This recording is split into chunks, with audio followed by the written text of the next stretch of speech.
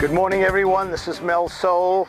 Today is October the 19th, which is a Wednesday, and on Wednesdays we talk about course management. How to manage your game on the course to maximize your scoring potential.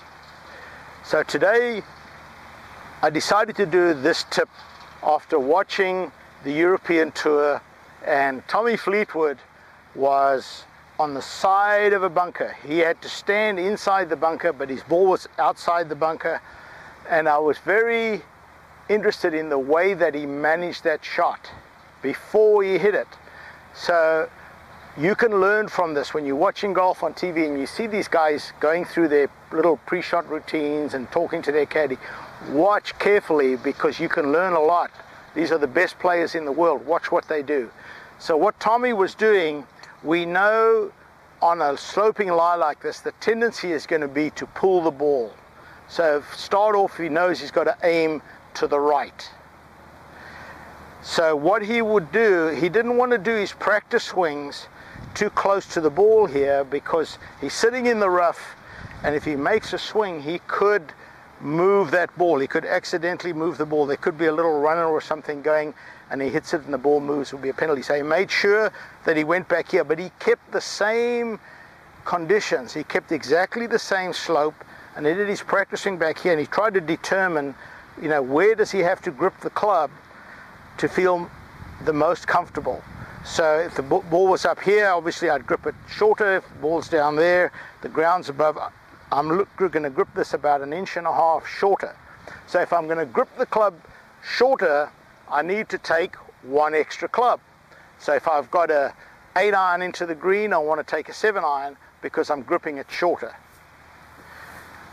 And then I'm going to do a couple of practice swings in the rough here to feel the resistance of the club through the grass. What does that feel like? So I feel confident.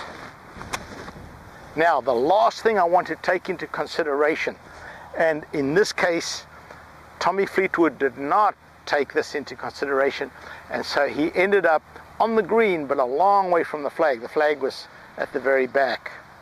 When the ball is in the rough, a lot of the times it's still sitting up. So if I take my finger, I can still slide my finger under the ball. This ball is sitting fairly high in the grass.